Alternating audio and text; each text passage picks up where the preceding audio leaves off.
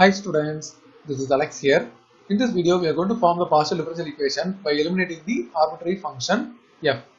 So the number of arbitrary function is 1 and that is f. So we are going to use only the first order derivative, that is dou z by dou x, which is named as p, and dou z by dou y, which is named as q. Let's take this as the first expression and we are going to differentiate this one partially with respect to x.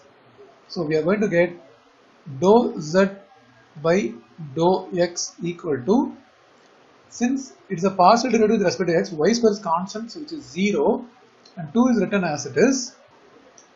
F derivative is f dash, and all the inner functions should be written as it is. And as per the chain rule, this inner function derivative should be written here. 1 by x derivative is minus 1 by x square. Since y is constant, log y itself constant, so which derivative is 0. So rearranging this, p equal to 2 f dash of 1 by x plus log y into minus 1 by x square.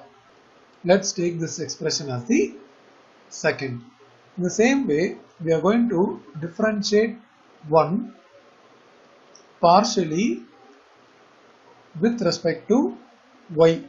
So other side it is dou z by dou y. Now y square derivative will become 2y plus 2 into f derivative is f dash. Inner function should be written as it is.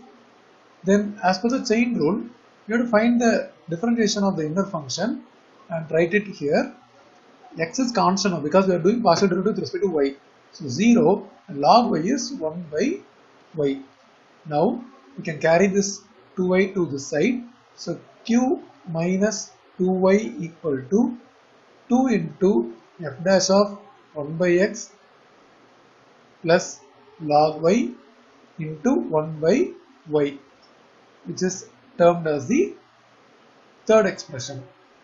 Now we are going to divide second expression by third expression. So the numerator it is p and denominator it is q minus 2y.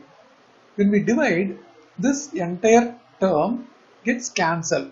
So we are going to write only the remaining terms, which is minus 1 by x square by 1 by y.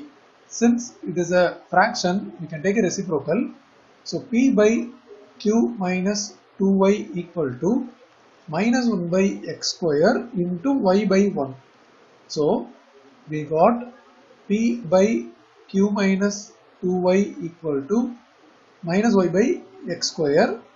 Cross multiplying, we get x square p equal to minus qy plus 2y square.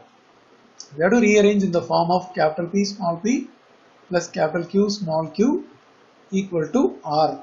So writing the first term, that is x square p, then q term should be the second one. I have to take it to this side.